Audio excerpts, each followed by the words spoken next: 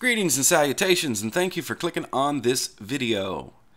This is the third in our series, Beginner's Guide to the Desktop, and in this video we're going to take a look at basic text editing and using the clipboard.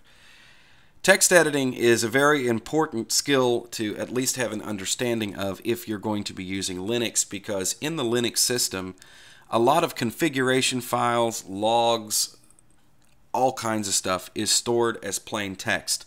And every now and again you might want to get in there and edit a text file. The first thing to understand is that we're talking about plain text files. We're not talking about files that you would generate in a word processor that are formatted. So let's open up LibreOffice,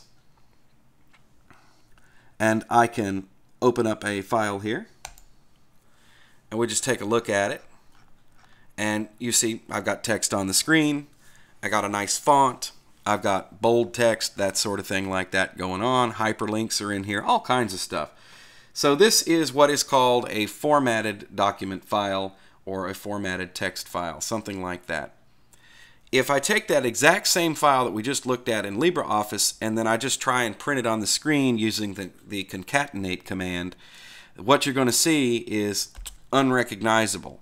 So I have just opened up that file, and now look what we got. I mean, it's just gobbledygook. That's because this file is stored in a format, and in particular this one is stored in ODT. You may be familiar with files that have extensions like doc, docx. Abbey Word has its own extensions. That's another word processor. So there are lots of extensions that denote files that have to be opened up with a program that can read whatever format they were stored in. Plain text is not like that. Plain text is plain text. So let's open up a plain text file with LibreOffice. We'll start there, because LibreOffice will open up plain text, and I have this little text file. So now you see that we have a plain text file on the screen, and this is a funny thing that a friend of mine sent me a long time ago, and it's in mock German, and so therefore the spell checker is going insane with it, but it's a nice short little text file to work with. And you see that we can edit this, we can change things.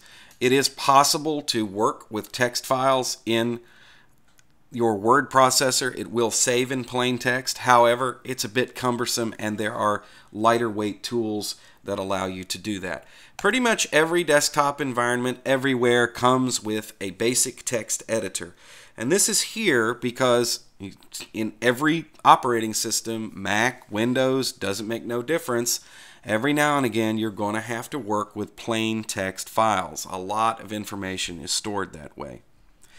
Just to prove a point here before we start looking at a lighter tool, that file that we just looked at, I can type out on the screen and you'll be able to read everything in it. So I'm going to type cat, German, or most of the word, and then use the tab to autofill, and now that text types out on the screen and you can read it. Well, have at it.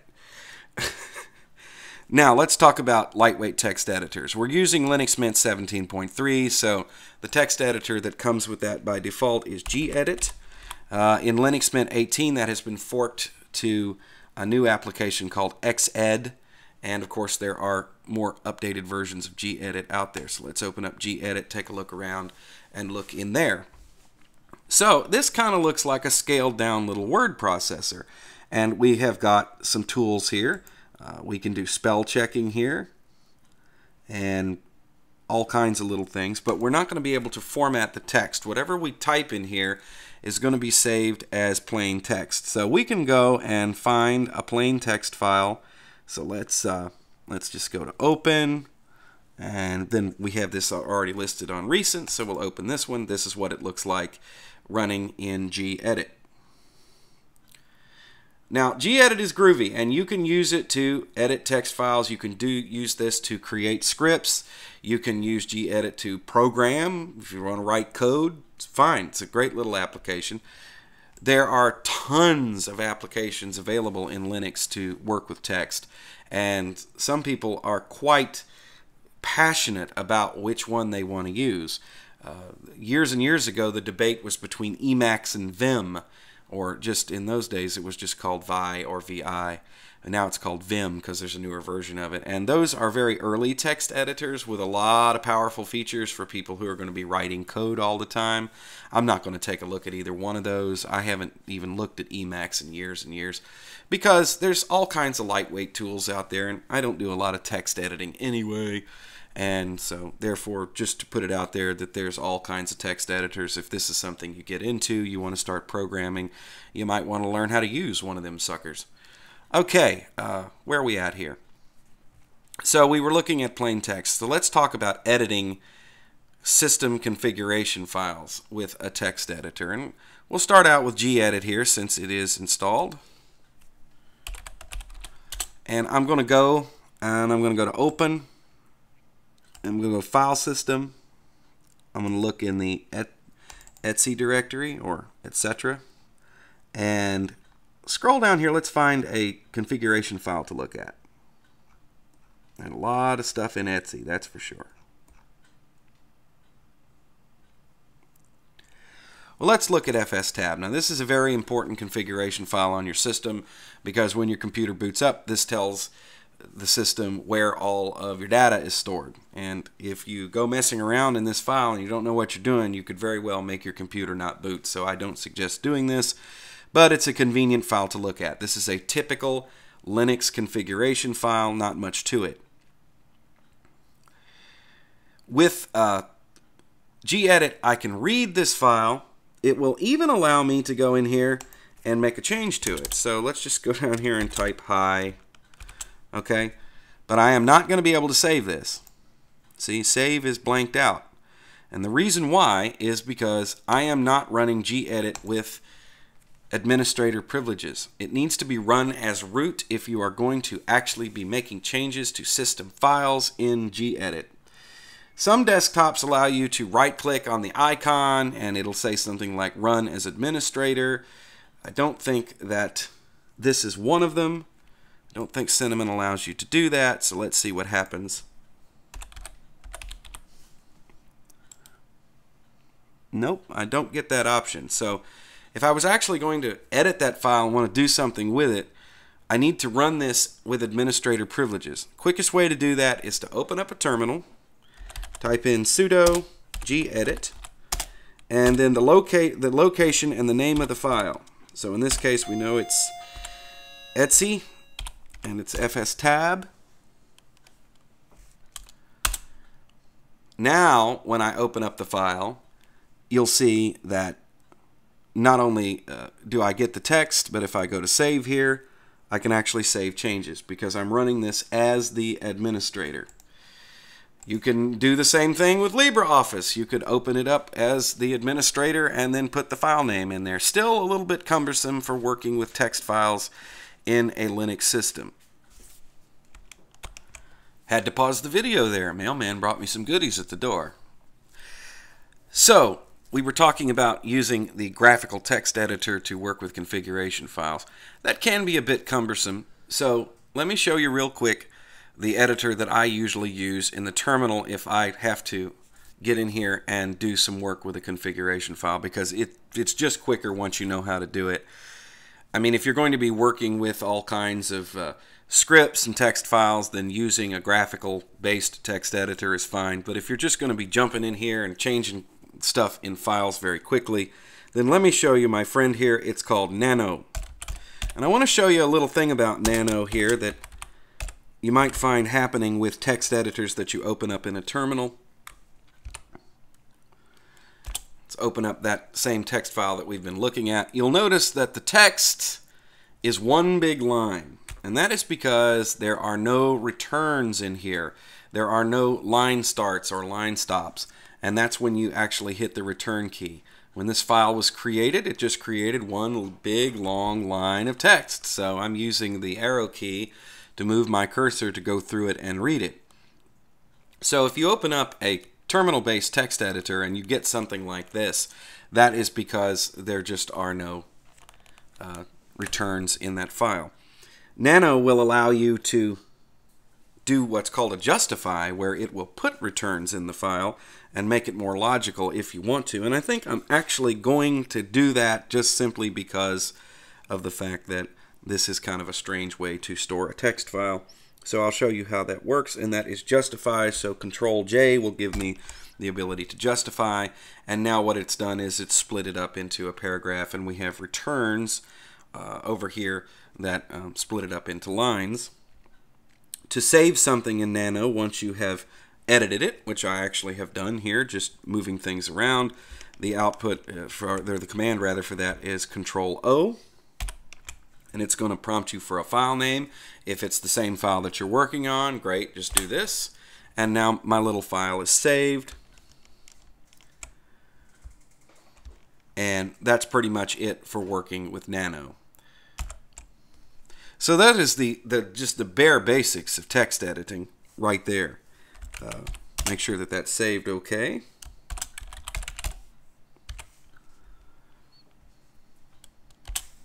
Yep, it's saved fine, and now you see that we have our returns, so that makes a little bit more sense.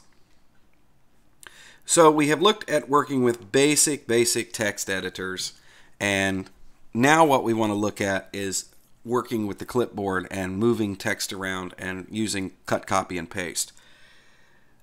Some of you who have been using computers for a long time are probably going to say, why on earth are you even doing this? You would be amazed at the number of people that I have worked with that don't understand the basics of cut, copy, and paste using the clipboard. The clipboard is a little program that runs in the background, and all it does, it just hangs on to whatever information you stick on it, and then you can put it somewhere else. So let us go ahead and open up LibreOffice, just because I think this will be a bit prettier, and we'll open up that same document just to have some text to play with on the screen here. So let's say I want to do something with this text elsewhere. Well, I can highlight it. I'm just holding down the left key on the mouse and highlighting the text, and then I can right click, and you see we have copy. So what does copy do? Well, copy, just put that on the clipboard. It is now on the clipboard on this computer. So it's just sitting there, and I can paste it again. I can also come over here and let's just open up GEdit.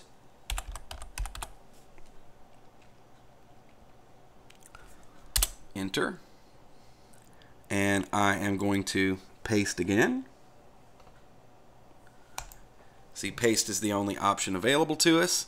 And now I have taken that text from that document and I have put it over here. So it's just sitting here in the clipboard, and it's just going to stay here until I add something else to the clipboard. So I can just start pasting this all over the place if I want to. So let's go to a terminal. Let's open up Nano. Just a plain Nano. It'll even work in an advanced terminal. Watch this, paste. There's the same text showing up in Nano. So that is how I can move things around. So that's just copy and paste. That's all that is right there. I'm going to leave GEdit open because I want to show you what cut does. So if I highlight this text, now I'm going to cut it. It goes away, but it's still sitting on the clipboard. It didn't go away. I can come here and I can paste it here. So I'm using the little right-click menus to do this sort of thing in the applications, but there are actually shortcuts, keyboard shortcuts, and there are mouse shortcuts that you can use to do exactly the same thing. So the keyboard shortcuts change from application to application. You'd have to go look that up. Usually it's like Control C is copy, except you can't use that in a terminal because it'll stop your running process, and Control V to paste or something like that. I never do it that way. I always just use the mouse. So let's go ahead and recopy this again. Now I've highlighted that text and I'm going to copy it. Now if I want to put this in Nano, in Linux we have a middle click. And with most desktops, the middle click pastes. What is a middle click? Well, years ago there used to be 3-button mice. You'd have a right key, a left key, and a middle key. middle click on most modern mice is one of two things. Either if you have a scroll key, the middle click is just pushing that button. So that did that. And then the other thing is to press right and left together. So let's go ahead and do that. And you see we get the same result. So that is just really basic cut, copy, and paste. Now, there are some reasons why you may want to use a text editor to do a copy from something like a web page. Let me give you a for instance here. No, don't save. We got a pretty much clear slate here, so let's start out. Let's go to a web page. And we're going to open up a web page, and I want to copy some text out of that web page. Okay, it took a little while to load. Okay, so I don't know, let's just open up easylinux.com. That's a good place to go. Alright, so for some reason you want to take this text out of here. So I'm going to copy that. And now, let's say that I'm working on a LibreOffice document or an email. So we're just going to use the document as an example here. Could be anything. So I could be writing a letter and I could say, check this out. And then I want to cut this text into here. Paste. Well, you'll notice that it took all of the formatting from the website with it. So now we have the font size and everything is different from what we're working on. Now, of course, you can go back in and you can change this. We could highlight this. You know, we could say, okay, well, I need a different font here, that sort of thing. But no, I'm not even going to do all that. What I'm going to do is come in here and I'm going to cut this. Actually, I'm just deleting it. I'm using the delete key, which is usually a shortcut for cut. And I'm going to go back here, and I've already copied this. So what I'm going to do is a trick to get rid of all that formatting. I'm going to open up GEdit.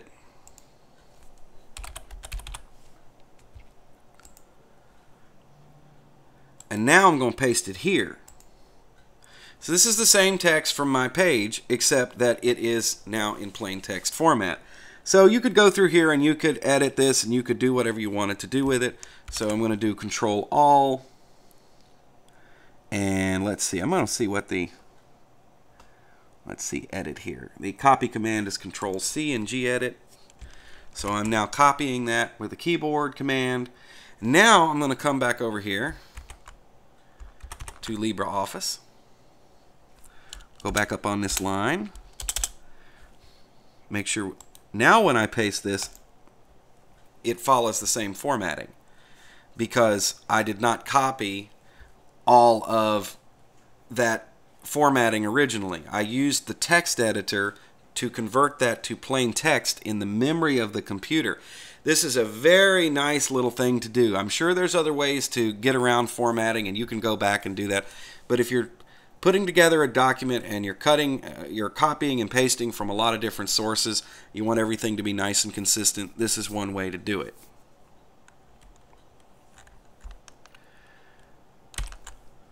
So anyway, there is a basic look at cutting and copying and pasting and working with text files. There is way more to that, and you can of course go and find out more about it by looking that up for yourself.